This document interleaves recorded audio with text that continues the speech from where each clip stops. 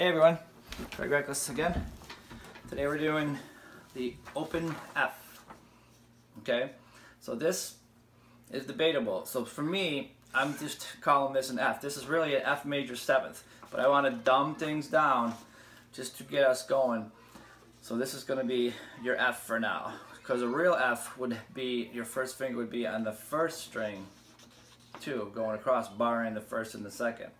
But let's not complicate things. Let's make things as simple as possible. We're gonna make, this is the F for now, and then you'll learn later that it's really the F major 7th. But to get going, this is what I do. Okay, so this is your guitar. This is your guitar. So first string is the smallest string. So smallest number, smallest string. 6. So here's your 6th string. Biggest string, biggest number. Okay, so here's your 6th string. Here's your first. See, this is your guitar. It looks just like it.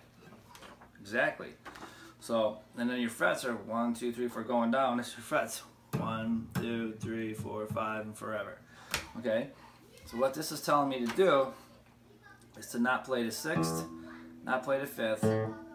Then we're going to put our 3rd finger on the 4th string, 3rd fret.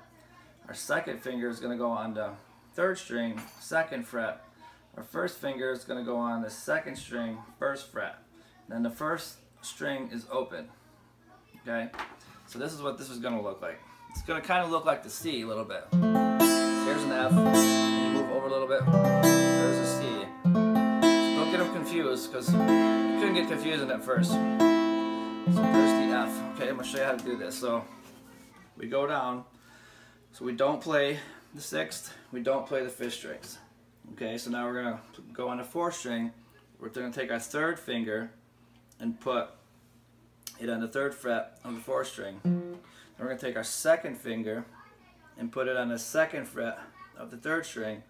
Our 1st finger is going to go on the 1st fret of the 2nd string. And then our 1st string is open. And it sounds like this.